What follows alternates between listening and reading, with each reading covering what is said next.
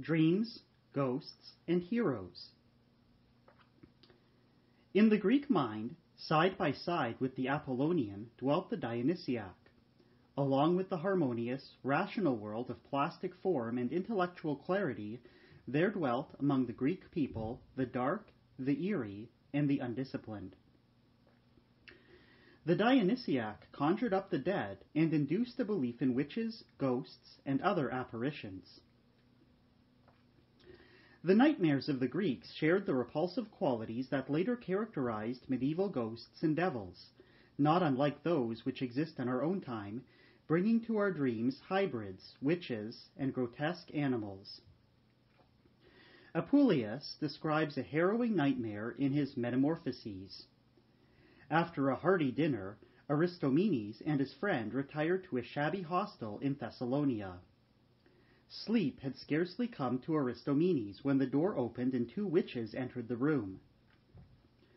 Aristomenes' bed collapsed, pinning him beneath it. From this uncomfortable position, he saw the two hags stab his friend and afterwards neatly pour his blood into a leather flask. One of them plunged her arm into the wound and drew out the victim's heart, after which she closed the orifice with a sponge, while murmuring these magic words, "Beware, O sea-born sponge, how thou dost pass through a river." Whereupon the two creatures turned their attentions to the fearful Aristomenes and defiled him. Then they vanished. On the following morning, however, the dream proved to have been real, for when the friends stooped to drink at the river, the wound opened, the magic sponge fell into the water, and with it the corpse of the bewitched traveler. Just as this dream became reality, so among the imaginative Greeks the real merged with the illusory.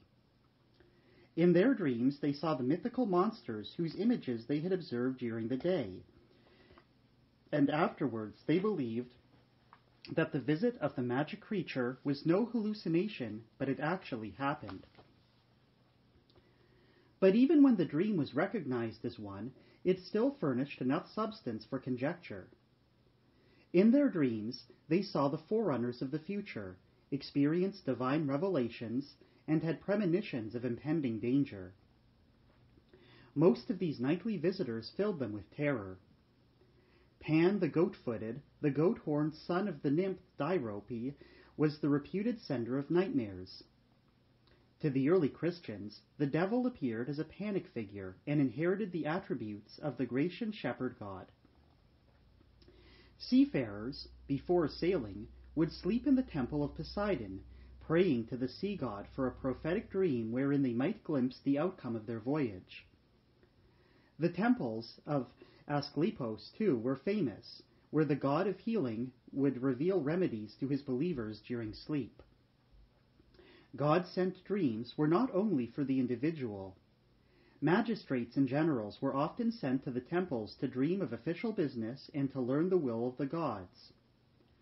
When Alexander the Great lay mortally stricken, several of his generals visited the temples of Asclepos to ask whether the king should be left in his palace or be carried to the sanctuary. Asclepos replied that it was best to leave the dying hero where he was. A remarkable feature of this Asclepian dreaming is that it formed the basis of medical science among the Greeks. After each successful cure, the case history, together with the god's prescription, was recorded in writing or carved upon the temple walls. As the creature passed, a reliable archive was created of significant therapeutic dreams. The great physician Hippocrates is said to have been indebted for his knowledge largely to the temple records of Kos, his native city. We are reminded at this point of a dream which saved the city of Athens from a plague. The nightly apparition which came to a dreaming woman in the form of a deceased Scythian, who counseled that wine be poured into the streets and alleys of the stricken town. Following the Scythian's advice, the foul air was cleansed by wine, and the pestilence disappeared. The importance of dreams is reflected in the stress placed upon their correct interpretation. Considerable rewards awaited whoever possessed that gift. A work that soon became famous is the dream book of Artemidorus Daldanius, Apuleius's contemporary. Many dreams, says Artemidorus, represent a simple and direct image of the event which they foretell. Others show symbols whose meaning must be ascertained. The interpreter should know every detail of the dream which he wishes to explore. If the beginning is confused, he should start his interpretation at the end and reascend to the source. Moreover, he should know the dreamer's state of mind, his social standing, and his state of health. It is important to know whether the dreamer is a master or a slave, a rich man or a pauper, an old man or a youth. They may have similar dreams which should, however, be interpreted in various ways. If an old man dreams about being wounded in the chest, he must expect bad news. If a young girl has a similar dream, she may expect a devoted lover. If a poor man dreams that he is changed into a woman, this is a good sign, for someone will take care of his needs. Yet to the rich, this same dream announces the end of his authority. He will retire from public life into a petty domestic existence. A slave will be pleased to dream of being assisted and comforted, whereas the master's similar dream announces misery and insult. A sick person will die when a dream shows him an innkeeper, for the latter, like death, receives whomsoever, but to the healthy, the innkeeper means travels into many countries. Certain dreams, says Artemidorus, are a good omen to people specialized in a craft or profession. The nightly vision of ants invading one's ears is favorable to educators and professors who will be listened to by the public, symbolized by ants. For other people, this same dream signifies death. Like ants, they will dwell in the earth. He who eats books in a dream will die soon. To lawyers, teachers, and statesmen, however, eating books allegorizes the increase of knowledge. To have donkey ears is a good dream only for philosophers, who will interpret this flattering fashion. They will be indifferent to gossip and vain rumors, because the donkey seldom moves its ears. To other people, the donkey dream announces servitude. They will have to toil like domestic animals. To be dressed up ridiculously is an agreeable presage for anyone who dislikes to be ridiculed. For comedians and dancers, such a dream predicts great success on the stage. Dreams of horror, which Artemidorus enumerates carefully, may well signify good luck. To hold one's head in one's hand is only favorable for him who has neither wife nor children. However, to be burned at the stake is a good omen for all. The sick, when dreaming of such execution, will readily recover, and young people will know the passions of love. Whipping is also a good omen. To be fustigated by a wealthy and capable person prevents favorable and profitable things. Similarly favorable is the dream of crucifixion. Whoever sees himself crucified will enjoy a fairly serene married life. To seafarers it indicates a good voyage, because the cross, like the ship, is made of wood and nails, and because the misery of the crucified is not unlike seasickness. To a politician, crucifixion announces an office. He will be raised at the very place where the cross was elevated in the dream. For slaves, the same dream signifies that they will soon be free men. The cult of the dead among the Greeks at this time was also widespread. Often the deceased would return from their graves, having neglected to complete some act during their lifetime, or because an important part of the mortuary rites had been omitted. Usually they spread terror throughout the house, and we rarely find in these apparitions the tenderness and poetry of that which came to Eucrates' dwelling. Eucrates had lost his beloved wife, and together with the body, her dress and ornaments had been burned on the pyre. On the seventh day, as the widower was reading Plato's Phaedo to escape his grief for a while, she entered and sat by him, complaining that one of her golden sandals had not been burned. It had, in fact, fallen behind the chest and escaped the flames. As she spoke, the Meletian dog barked, and she vanished. The sandal, being found later, was burned, and the dead woman never returned again. Graveyards always aroused in the Greeks an uncanny feeling. Some remnant of life might still inhabit the body. Thus who could be sure that the deceased might not leave the grave, or at least send forth a spectre? In the funeral avenues and the necropolis, there also appeared superhuman phantoms of the night, such as the infernal Hecate, whose repulsive figure was accompanied by souls and howling dogs swarming over the graves. A similar spectre showed itself to Dion, a pupil of Plato and ruler of Syracuse. Having finally rid himself of the villainous Heraclides, Dion was resting in the vestibule of his house and absorbed in his thoughts, when something stirred behind him. He turned and beheld a powerful woman whose face and black garments recalled a goddess of vengeance. She was sweeping the hall with a besom. As he cried out for help, the apparition faded. A few days later, Dion's son committed suicide, after the ruler himself was assassinated shortly afterwards. On his journey to India, Apollonius of Tyana had crossed the snow-capped Caucasus and wandered now by moonlight with his companion Damis through the plain. They reached the Indus River, where they met Empusa, a hobgoblin that was continually changing form, and sometimes vanishing into limbo. And Apollonius, realizing what it was, abused the hobgoblin and instructed the members of his party to do the same, explaining that this was the remedy for such a visitation. The phantasm fled, shrieking even as ghosts do. Later, after his return from India, Apollonius journeyed through Greece, stopping at Athens, Ephesus, and Corinth. According to Apollonius's biographer Philostratus, the philosopher, while in Corinth, met a Lamia, a vampire.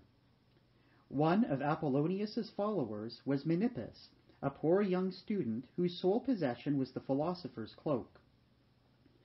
Apollonius had been attracted by the youth's beauty and good judgment. It was rumored by his friends that Menippus was loved by a foreign lady, a Phoenician, who was beautiful and extremely rich. She wanted to marry Menippus despite the contrasting social rank. Menippus was happy to make her his wife, for he loved her devotedly. He invited Apollonius to be the guest of honor at the wedding breakfast, and the master, sensing danger for his disciple, declared that for the special occasion he would break his habit of abstaining from rich meals and wine.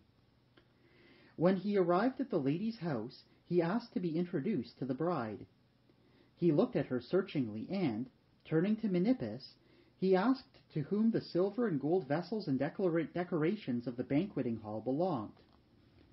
"To the lady," replied the youth, "for this is all I possess," and he touched the mantle that he wore. "All this adornment," Apollonius said, "is not reality but semblance, and thy fine and dainty bride is not a mortal but a vampire, a Lamia. These beings are devoted to the delights of Aphrodite, but still more to devouring human flesh." The lady pretended to be disgusted with such nonsense. Obviously amused, she said that philosophers were always spoiling the pleasures of honest people, frightening them with evil omens, and she commanded her unwelcome guest to leave. But Apollonius took one of the silver goblets from the table and weighed it in his hand. It was light as a feather, and soon it vanished. In a similar way, the other plate disappeared. The cooks and servants fell to dust when Apollonius uttered a magical imprecation. The house tumbled into ruins. The lady, imploring that she had intended to fatten Menippus before devouring him, for it was her habit to feed upon young and beautiful bodies, because their blood is pure and strong. The fear of spectres and other apparitions did not prevent the conjuring up of the dead at special places that were chosen for these rites, such as Mantia, Psychomantia, and Psychopompeia. The conjurers of the deceased were called psychagogues. Little is known of their ritual, but we may take it for granted that they demanded fasting and concentration. Blood and burned offerings were surely necessary for the ceremonies and the silence of night. The psychagogues must have had considerable influence. Among them there was one who did not fear to announce the bad tidings to the tyrant Periander, when his wife spoke from the underworld.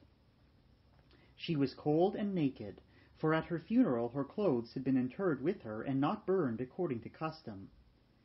Whereupon the wise Periander ordered a public feast for all Corinthian women. Arrayed in their best garments, they gathered in a public square, expecting a brilliant show or some other treat.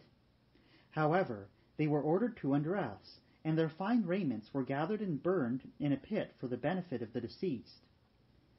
Periander's wife announced through the mouth of the psychagogue that she was warm now and comfortable in the kingdom of Hades. Although some of the philosophers, notably Plato, protested vigorously against necromancy, its practice remained an integral part of the Hellenic religion. Together with the cult of the dead and the conjuring up of the deceased, magical rites were used to propitiate dead heroes. These demigods were feared, yet they were considered benevolent patrons during danger. The heroes were, as a rule, connected with a city or a district. In earlier times they may have been the family ancestors or the house god, worshipped with the fire of the hearth. Their tombs were small buildings, surrounded by colonnades, venerable trees, and orderly gardens. Others were invisible, hidden beneath some public building, and the location of their shrines was kept secret because it was feared that the heroes' bones might be stolen. Like the relics of Christian saints, these bones were endowed with beneficent power that brought luck to the city or to the province where they were buried. This belief may be illustrated by the weird myth of Oedipus, the murderer of his father and spouse of his mother, who, in expiation for his monstrous deeds, wanders distractedly through Hellenic lands. Though abhorred by all, and despite his atrocious crime, the hero is offered an asylum by rival cities, because it is generally known that wherever Oedipus is buried, he will bring luck to that land and its inhabitants. Hero magic was accomplished at night, and solemnity accompanied it. Its ritual was different from that used for the worship of the gods. A groove was opened at the west side of the tomb, and magical formulas were recited. The sacrificial offering consisted of wine, milk, and pomades. Blood was poured into a crack of the tomb, and it was believed to revive the dead. An active force emanated from the shrine, guiding the destinies of the living, influencing the welfare of the city, and exerting its mysterious power within the landmarks of the country. In Aeschylus's Cheophores, the entombed Agamemnon, though never visible, is a coactive power, and without him the play could not be concluded. In the Persians, the hero king Darius rises from his tomb and takes part in the action. In this play, Aeschylus creates the imposing image of the magical rites, the evocation of the dead. It is but a short step from the sublime to the ridiculous. The Greeks created heroes from bizarre, allegorical beings, who became the clowns of the cult. In Munichia, they offered these honors to the mythical Akratopotes, who drank undiluted wine. No doubt he was a drunkard, for the Greeks used to add water to their wine. Cheiron and Maton, the wine mixer and the baker, were Spartan heroes, and in Boeotia, bread and cake were worshipped as heroes. This self-irony is typically Greek. In the Near East, the cults were clad in pathos. We search the Old Testament in vain for a conscious, humorous note. The rites of the Phrygians, the Babylonians, and the Assyrians are awesome. Those practiced by the Persians and the Hebrews are severe and sober.